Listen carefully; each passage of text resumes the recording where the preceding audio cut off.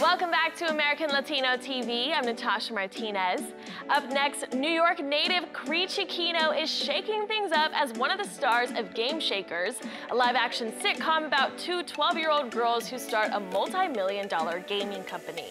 Cree plays the spunky and smart Babe Carano on the Nickelodeon series, but Cree is more than just a rising actress. She has also been dancing since the age of 4, and she especially loves the street styles and hip-hop, something she tries to add to her role on Game Shakers.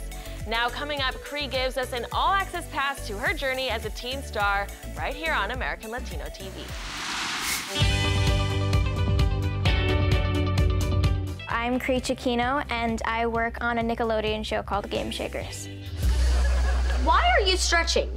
Oh, don't worry about me. You just help Mason learn stuff.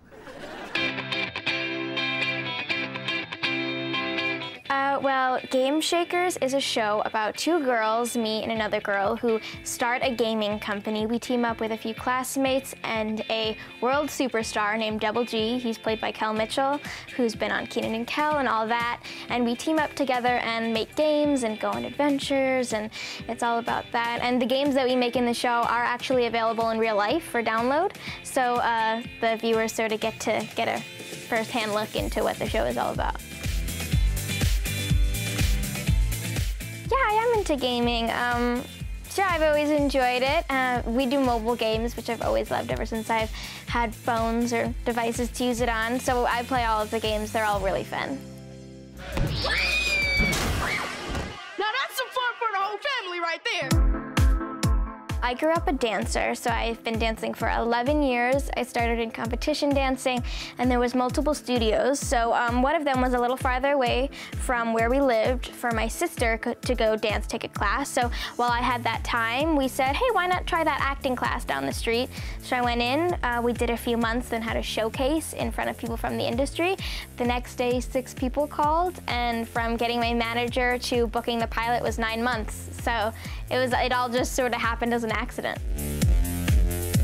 So I've been dancing my whole life, 11 years, and on the show, they found out I could dance, and they saw some videos of me that I had up on my social media, and they said, oh my God, you know, we love this, can we put this in the show? I said, of course. And in like 2 or so episodes, we get to dance, and then I brought in a choreographer who I like working with, and we just had fun, and we got to do, you know, basically whatever we wanted. And then in another episode, we all get to dance. So that'll be coming up. So it was very fun to sort of mix my past life to my new passion, you know, sort of merge them together. It was a little weird, but it was very fun. Oh, it's a race. Next, Okay, ready? 3, 2, 1. No! Go! Which one is you? Oh, no. Oh, I gotta hit the ball. Is it the blue one that we're still Oh, seeing? he's the ball. He's in the ball. So, let's go. What is what is something bad that you have to stay away from? Okay, you gotta stay away from these bad boys right there. You only have to hit the ballerinas. And you gotta hit the ballerinas, yeah, and you gotta stay away. My advice to kids who want to get into acting would be work hard, you know, study.